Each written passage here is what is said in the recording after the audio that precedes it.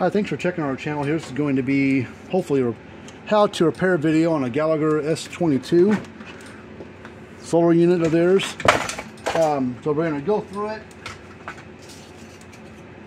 and test things out, see if we can get the thing going. It's a local, semi-local guy brought this to us, and we're going to work on it for him. Well, the story on this one, it comes on, it clicks, it pulses, but very little output. And so I'm going to verify that, make sure that maybe his tester's got a problem, maybe he's got a problem on his fence. I don't know. So let's go ahead and, the battery's hooked up on it. Make sure that rubber switch cover is not broken. Okay, it's nice bright flashing light on there. Let's put our tester on the outside. These things usually on the bench, they usually hit about, you know, about 6,000 give or take. 6 kV give or take. And it's flashing, and I can barely hear it clicking, which these things are kind of quiet to start with, so they're not very loud anyways. But it's not putting out anything. See, my meter is not moving at all. And you know, verified that the customer was telling me that, not he's lying, but telling me that the truth is, come on and clicking, but no output. So we're going to dig into this now and see what's going on. Here's our information right here. Fencerfixer.com is our website. There's our email address, fencerfixer816@gmail.com. All right, let me turn it off. So let's open this up. First thing I'm going to do is I'm going to unplug the battery wire just so I can get the base and the battery out of the way. This has been a good unit. It's had it for a little while, but it's this one day, most animals were rubbing against the fence and they weren't getting shocked. So that's when they started digging into it. So we're going to unplug the battery wire and the solar panel wire to get the wires unplugged from it. And then I'm going to get my electric screwdriver here. I'm going to buzz the 3 screws out of it. And these our units are very similar in operation and design as the S17s. They have different circuit boards, but they are, come on,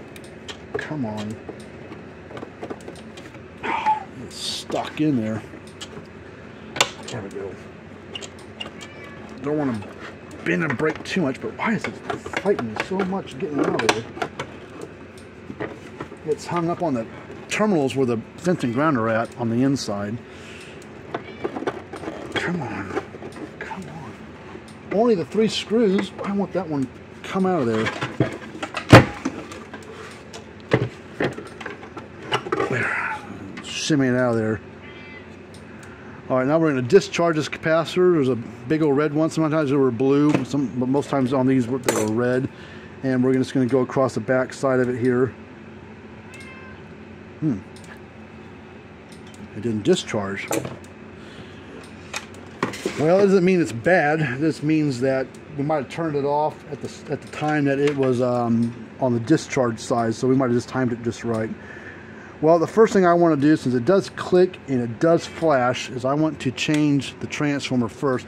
Now, if that fixes it, that's a pretty cheap fix. The only other fix we can do is install a brand new board, which is not cheap, but it's not as expensive as a new one. A new model today is called the S20.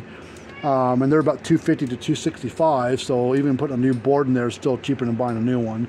Let me get my solder iron. It's heating up. We're up to 700 and some odd degrees right now, Fahrenheit, 750 Fahrenheit.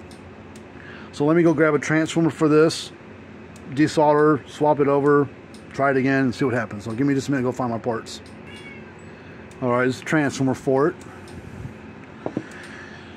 All right, so get my soldering iron out. My desolder braid.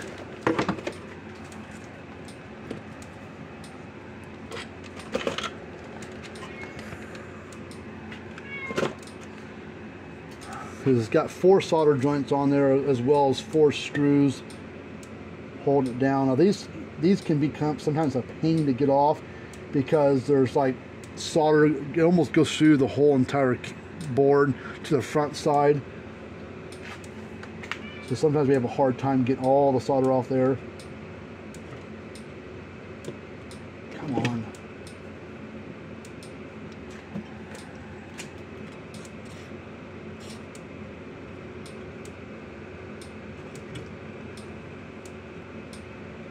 I hope this fixes it, because this would be a nice cheap fix for customer and myself, because I don't have to waste installing a brand new board when we can save that board for another repair down the line. But if this doesn't fix it, we're gonna have to do that. That's the only downside. And I've got the boards in stock.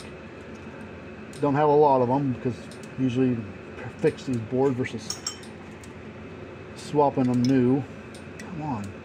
That's the only other downside. This a coating on this board, and it sometimes it gets on the solder joints, and then we have a hard time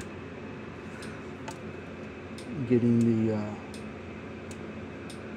solder to. So what we can do is add new solder to each one. Ow! Cat. Add new solder to it, and that actually kind of eats away the coating that's on there at the same time, and it might make it easier for us to pull the old solder off, or yeah, the original solder that's on there off. All right, back to this one. Yeah, it seems like it's coming off easier as well. Come on, cat, please, go on.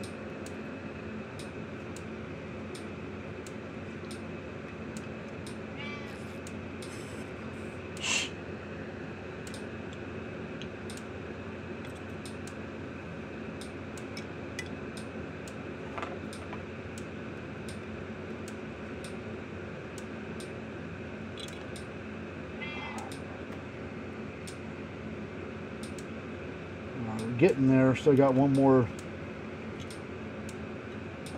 solder joint to do. A lot of solder on these terminals. Plus, like I said, there's like solder down. The hole is not like a perfect round hole. It's like slotted, and so solder can weep down into the hole and onto the front side of the board, which then holds it even more than just on the back side like we're doing now. So we might have a little bit of difficulty getting this transformer off still, even after we get all the solder off these 4 terminals. Quite a bit on here, taking off a bit at a time.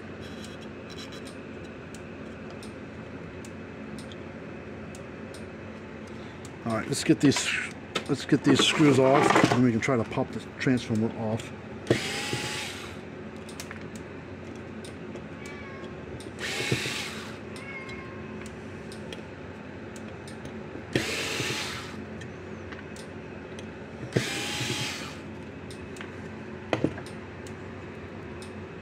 Nope. Doesn't want to come off there at all.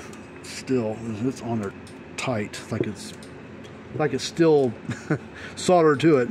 So let's cut off that,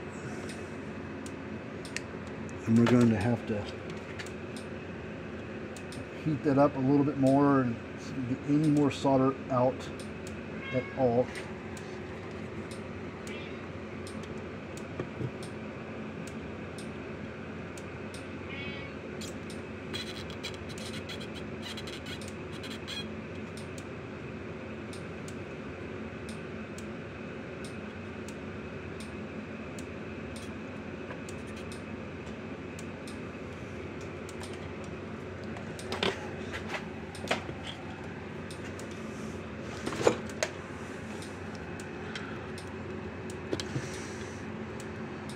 Okay, one corner starting to come up.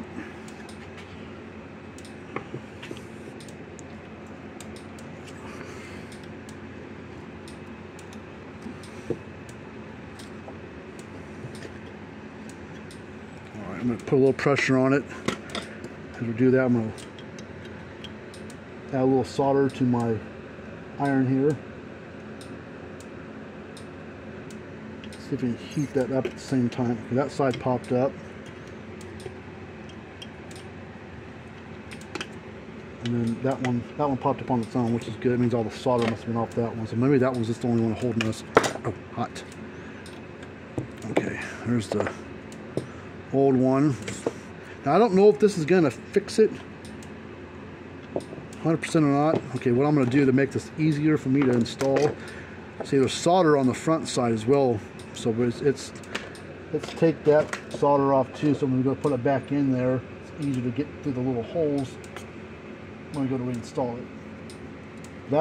That will just hang us up. There's solder on the front side as well.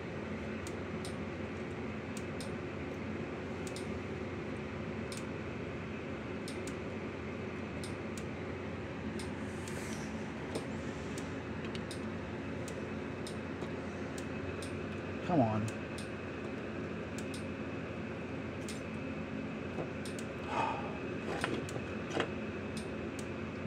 Come on.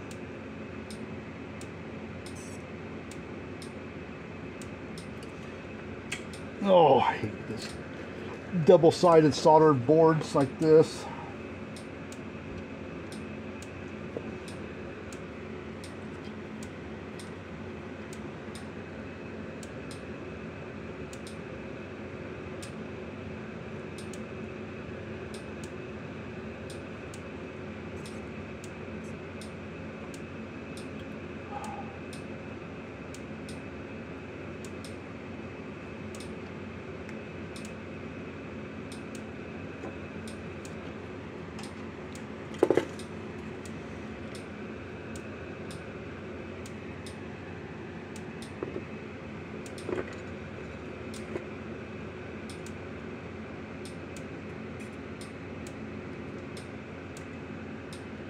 Come on, jeez, pain. See, the older ones weren't this much of a pain, but they changed their manufacturing process a little bit, and now it's a little bit of a pain. Okay, that's the new one. Alright, now these do go on a certain way. You can technically reverse them, but they don't fit quite right. So they gotta go on a certain way, which is this way on that one, so it goes right on. So now let's we'll put one screw in it to start with, and then we'll solder it and we'll test it, and if it goes, whoops, tests good and works, then we'll know that we're on the right track. So let's solder out.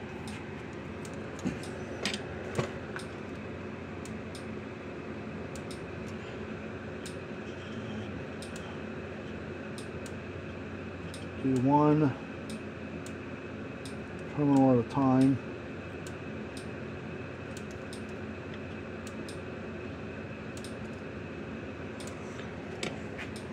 Okay, let's set those screws over here. We'll get the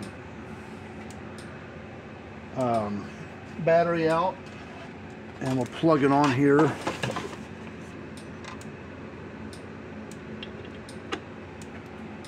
Alright, it's flashing.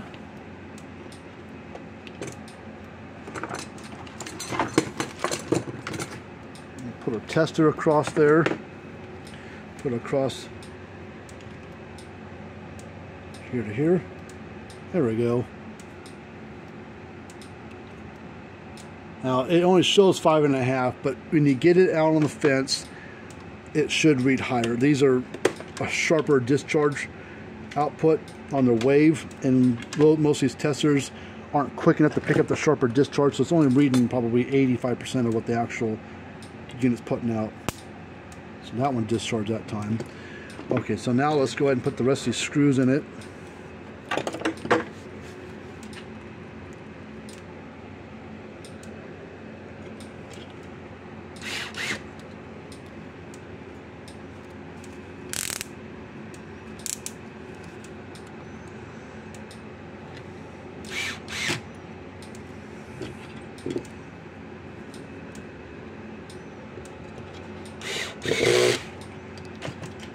Okay, let's get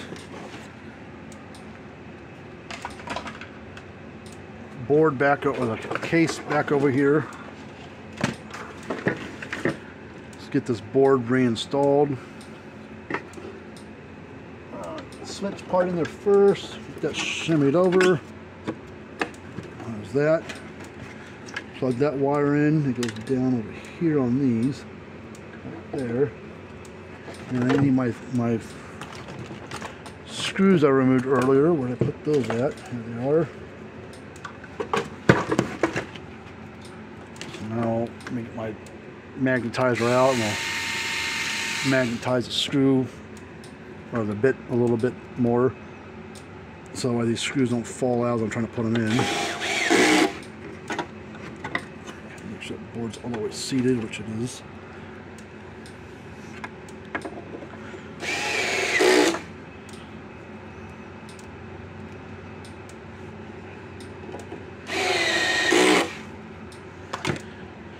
Okay, now I'll grab the bottom case, get that hooked in here and here on the little hinges there. Oh shit, hold on. Get this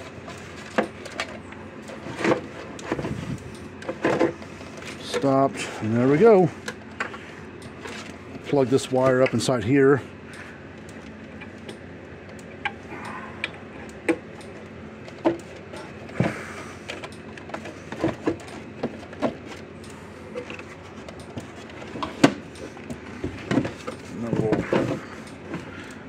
Turn it on.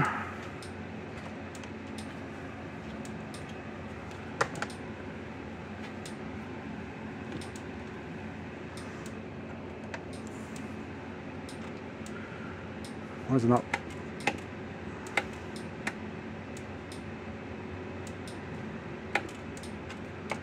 Okay, why is it not flashing?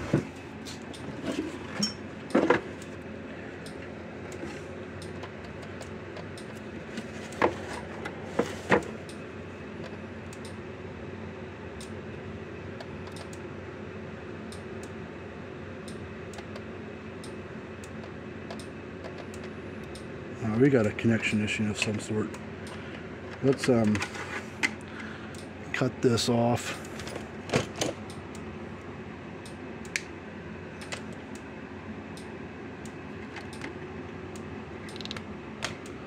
And then we'll crimp on a new one.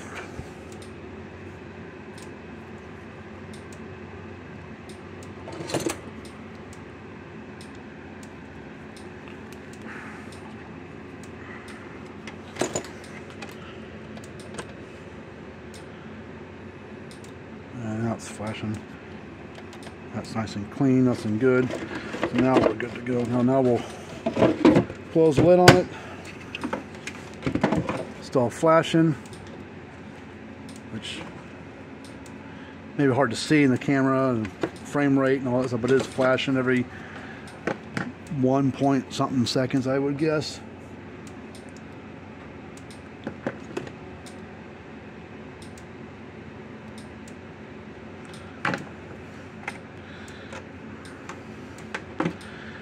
This one's ready to go. So if you got a Gallagher S22, like just take a look at for you, be happy to work on it. There's our information right there. Until next time, see you guys later on.